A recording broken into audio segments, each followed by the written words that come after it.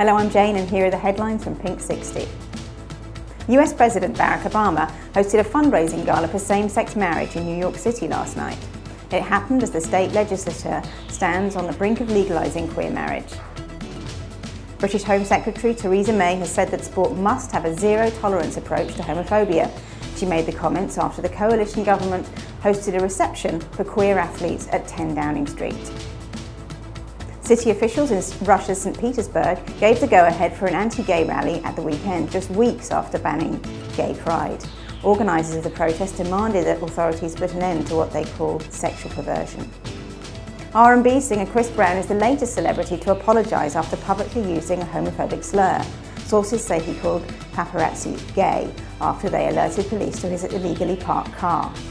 Finally, Doctor Who writer Russell T Davies has launched a scathing attack on David Cameron and Nick Clegg over spending cuts to the BBC. He claimed the pair are savage and evil people. That's all for today. Join us again tomorrow.